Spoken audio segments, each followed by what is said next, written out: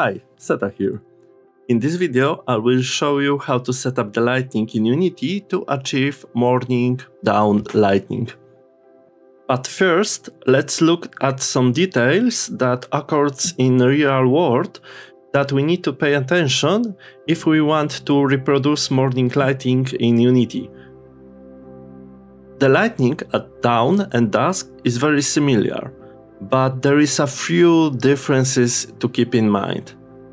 In the real world, the colors at the dawn are light blue, pink and orange, where at the dusk they are orange turning into red, purple and navy, or dark blue. Because the sun is lower on the horizon, it appears slightly larger than during noon. The colors of the skies also depends on the clarity of the air.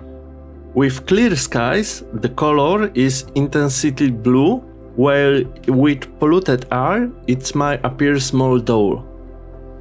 In the case of fog, which occurs quite frequently, the light becomes more diffuse, leading to softer and more mysterious lighting. The intensity of the light is still low. That makes the color less saturated and the shadows less sharp. Now, when we know these elements, we can try to reproduce them in Unity. So let's get started. Okay, so we have our main scene. I create a little canyon with forest and of course a river. I create this scene only using free assets. So if you want, grab them, there is a link in the description. And now let's enable few options. So click Edit, Project Settings, HDRP, and we need to this scene Screen Space Global Illumination, Screen Space Reflection, Transparent and Volumetric Clouds. To the transparent screen space reflection work, we need to enable transparent in HDRP Global Settings, Camera Lighting Transparency. So as you can see, our water have now a nice reflection. Now let's create some global volume. Right click, volume, global volume. We need a new profile and we need add override. So select visual environment and sky type will be, of course, physically based sky, ambient mood dynamic, and I set global wind speed to 0 because I don't want the clouds cover the sun when they move. And now we add another override, sky, physically based sky, and we have a few options here. But first, we need to set up our sun to be visible. So let's move rotation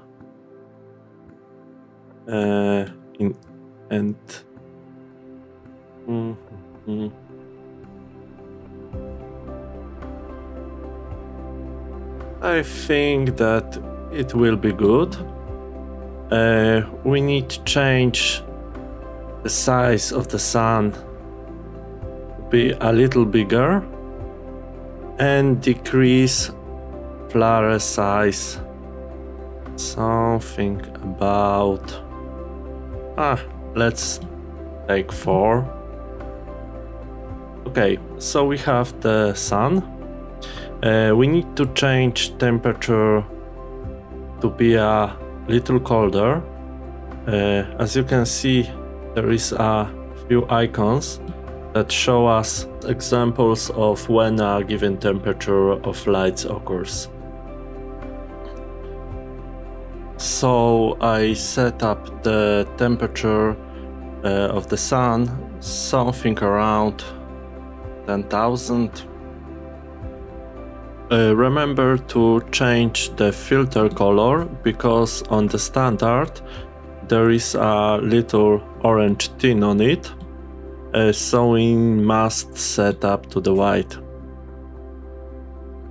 And then go to the shadow map, enable, let's increase some resolution, and then click these three dots and show additional properties, because we need to change a dimmer a bit, because we don't want the shadows to be too dark. And we enable a contact shadow, which we will add later and set them in global volume. Now let's go back to the global volume, and in the physical based sky we must set the ground tint to be gray, and then in the aerosol let's increase the aerosol density, and we change the horizon tint to the more blue. Horizon zenith shift we set up to 1. And next we add some volumetric fog. Add override, fog. Let's enable all and volumetric fog. Let's increase the volumetric fog distance to 200 and base high to think about 10, and maximum high, let's increase this to, okay, that will be good. We need also in the directional light increase the multiplier of volumetric just a little bit. Okay, let's go back to the global volume, and then in the color mode tint let's set up this fog to have a little blue tint, and in albedo let's also give this fog a little blue tint. Okay, that will be good. Now let's add some volumetric clouds. So add override, sky, volumetric clouds. Let's enable all. And then in the cloud preset, I set them to custom. And density multiplier, I change the density, the clouds, a little bit, or something like that. In shape factor, I change a little, and then in the cloud thickness, I will set up to 1000. You can spend some time to change positions of the cloud, or shape factor, or erosion factor, to get the effect you like the most.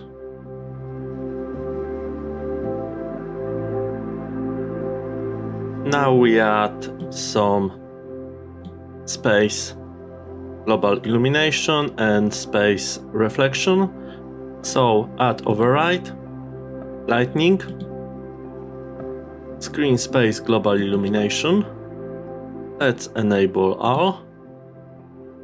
As you can see, our scene has changed. Set the quality to high and add lightning reflection and set them to all. Now we add some shadows override. So shadow, and let's decrease the max distance of shadow to 300. Add some micro shadow, like this. And before we add in the directional light contact shadow, so now we add them to the global volume. Add override, shadow, contact shadow, and enable. Before we go to the color correction, we need to set up the exposure and the intensity of our light. So go to the directional light, and as you can see, our intensity is set up to the high sun. So we need to change this.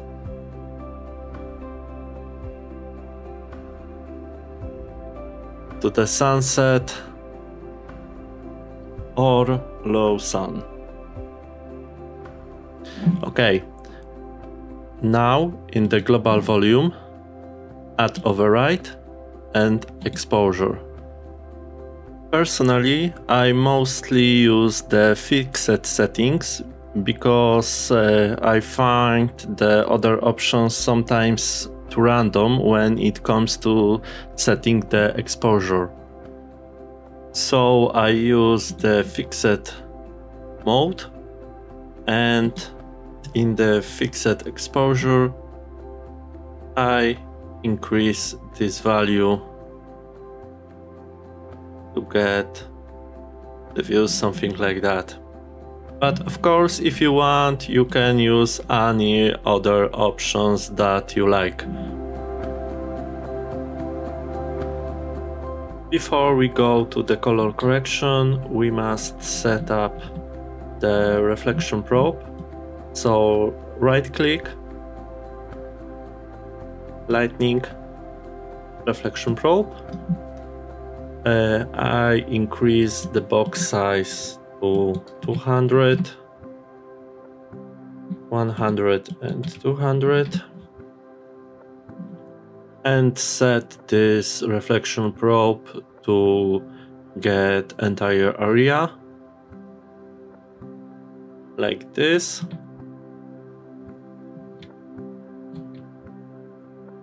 I enable influence volume.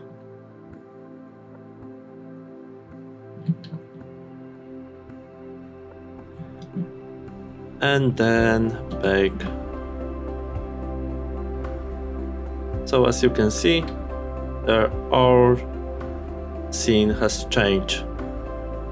And if you want to learn more about reflection probe, in the Nature Manufacture channel, I create a tutorial only about reflection probe. So go there, link in the description.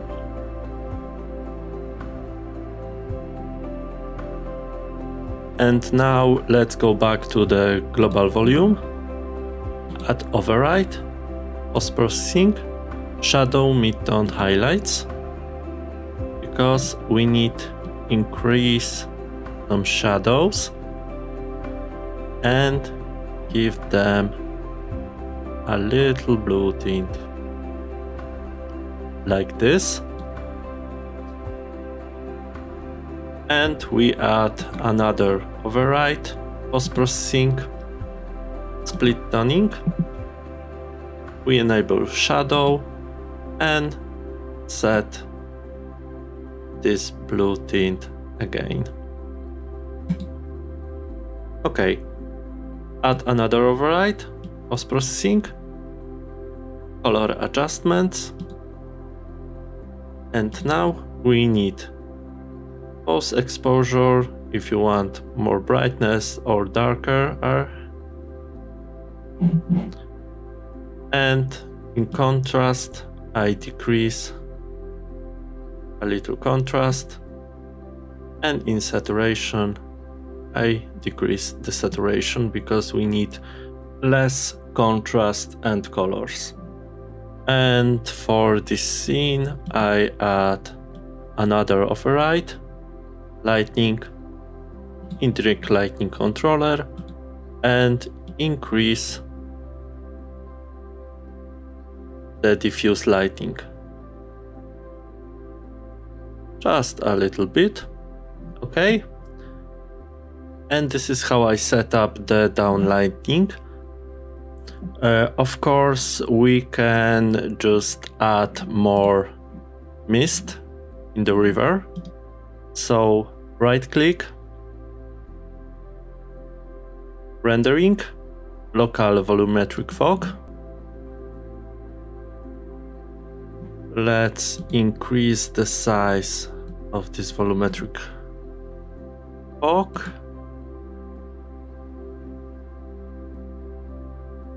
And we need to blend distance of it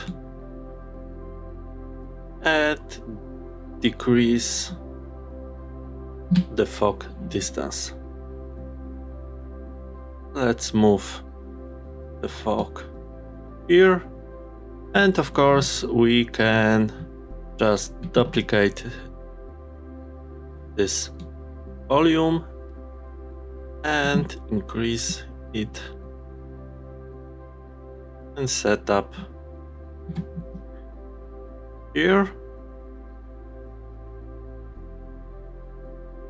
We need to change the size and blend the distance, distance fog, and give them another blue tint.